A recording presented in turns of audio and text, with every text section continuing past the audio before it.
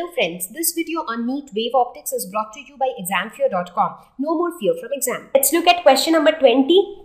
Light waves travel in vacuum along the x-axis. Which of the following may represent the wave fronts? Now from our knowledge of wave fronts, we know that the direction of propagation of a wave is always perpendicular to that of the wave front. Now here in this question, it says that the light wave travels along the x-axis. So from this we can conclude that the wave front, so if we actually talk about the wave front, which should be perpendicular to the direction of propagation of the light waves, that means the wave front must be perpendicular to x-axis. So in that case, the wave front must be parallel to the YZ plane, right? Let's say this is your x-axis, this is your y-axis. So if I say that the light waves are traveling along the x direction, that means along this direction. So that means the wave front has to be in the perpendicular direction. So the wave front will be somewhere in the YZ plane.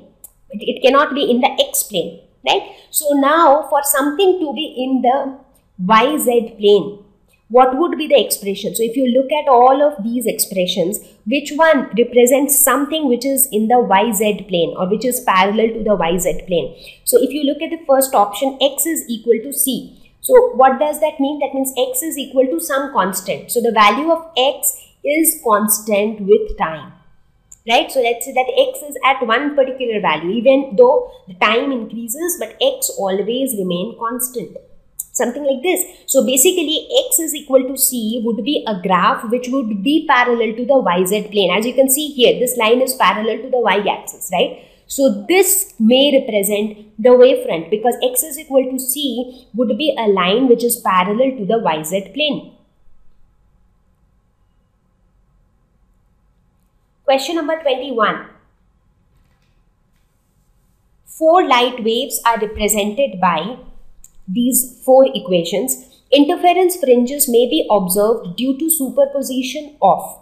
So where can interference take place? Now we know that for interference, one of the important criteria is that the sources must be coherent. That means there must exist a constant phase difference between the waves. So there must be a constant phase difference between the waves. So knowing this, can you decide between which of these two interference can take place? So obviously interference can take place between 1 and 2 because they have a constant phase difference of epsilon, right? Similarly, the interference can also take place between 3 and 4 because again there is a constant phase difference of epsilon between them. So therefore A and D both are right options. Question number 22. The index of refraction of fused quartz is 1.472 for light of wavelength 400 nanometer and is 1.452 for light of wavelength 760 nanometer. Find the speeds of light of these wavelengths in fused quartz. Okay, so how do we define refractive index? So by now all of us know that refractive index is denoted by mu, which is equal to the ratio of speed of light in vacuum to speed of light in any other medium, right? So looking at this now, c is always a constant, so we can say that refractive index is inversely proportional to the velocity, right? Now, so that means with this relation we can say that mu1 by mu2 will be equal to v2 by v1. Right, now just see that how do we make use of this expression. Now in case 1, when we are talking about the fused quartz, so that's our first scenario, okay.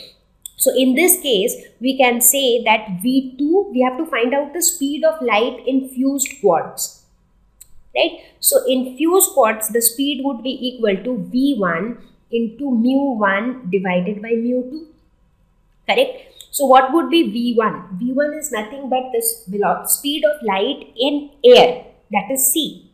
I mean speed of light in vacuum, that is C. And then what do you have?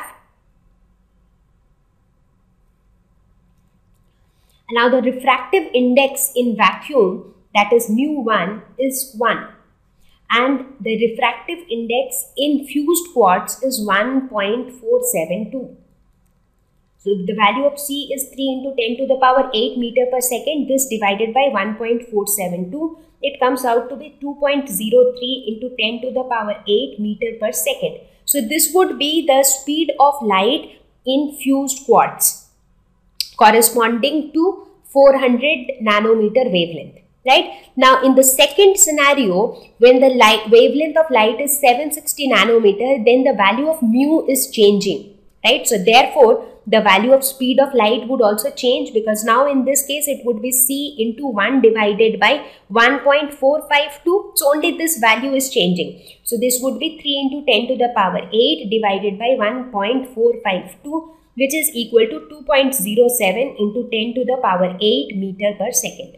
So these two would be the speeds of light of these two wavelengths in fused quartz. Question number 23. The separation between the consecutive dark fringes in a Young's double slit experiment is 1 millimeter.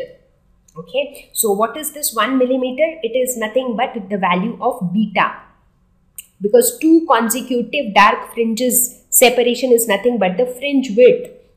The screen is placed at a distance of 2.5 meters from the slits. So this is the value of capital D. And the separation between the slits is 1 millimeter. So this is the value of small d. So we have to find out the wavelength of light used for this experiment. So how do we express fringe width? So fringe width is equal to lambda capital D by small d.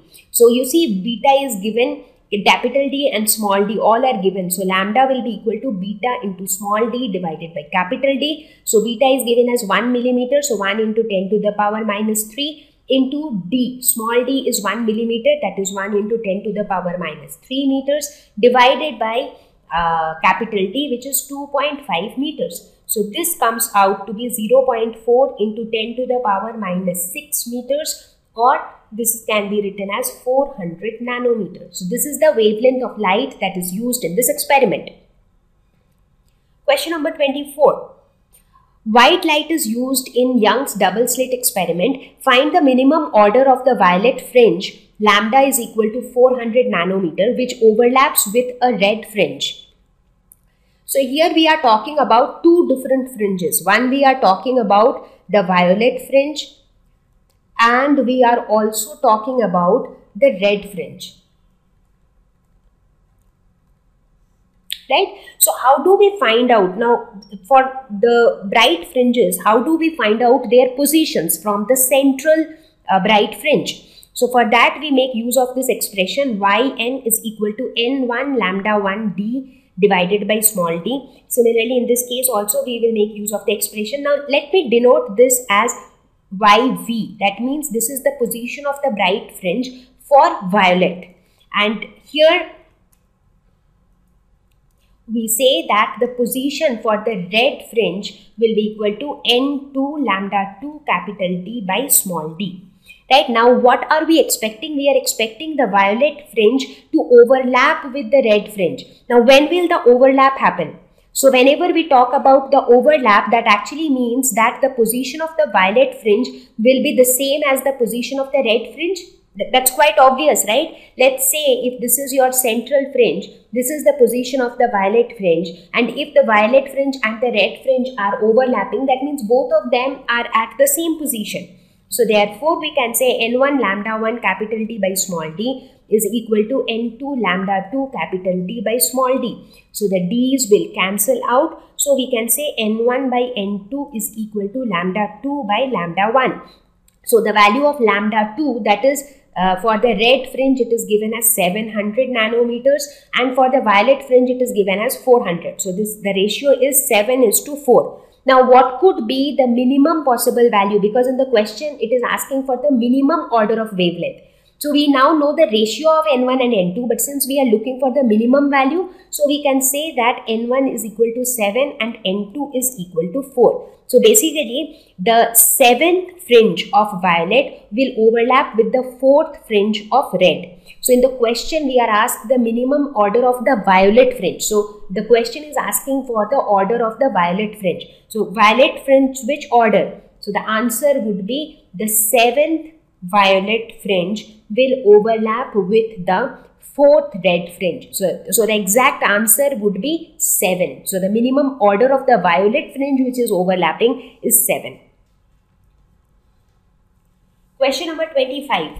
A transparent paper refractive index 1.45 of thickness 0.02 mm is pasted on one of the slits of Young's double slit experiment, which uses monochromatic light of wavelength 620 nanometers. How many fringes will cross through the center if the paper is removed? So it's like the normal Young's double slit experiment. The only difference is that we have introduced this transparent paper of some thickness T and refractive index mu. So the value of mu is given as 1.45 and the thickness is given as 0.02 millimeter. Okay. Now what normally happens whenever we introduce a slab? The entire fringe pattern shifts. So there is a fringe shift involved, right? So, and how do we calculate how many fringes got shifted? So the number of fringes shifted is equal to the fringe shift, that is the total shift of the fringes, divided by the fringe width. That means the width of one fringe. So this is how we calculate the number of fringes shifted. So fringe shift is given by mu minus 1 into T capital D by small d, and fringe width is given by lambda capital D by small d.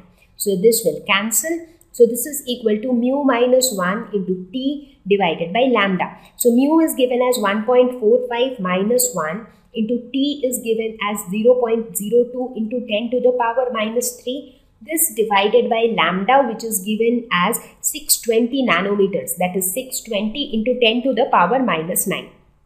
So this comes out to be 1.45 into 10 to the power minus 5 into 10 to the power 6. This is equal to 14.5. So these many fringes will cross through the center if the paper is removed, because due to the introduction of the paper, these many fringes are getting shifted, right? So therefore, the answer would be 14.5. So with this, we have reached towards the end of this lesson on wave optics. Now, as I have mentioned before also, that from Neet perspective, 3 topics are extremely important in this chapter. One is Young's double slit experiment, second is diffraction, and third is the resultant interference when 2 waves superimpose. So these are the 3 important topics. So you can see that in most of the previous year's papers of Neet, questions have been asked from one of these topics. So please prepare these topics properly. And I hope that this video on Neet series wave optics must have been useful to you. So see you all in the next lesson.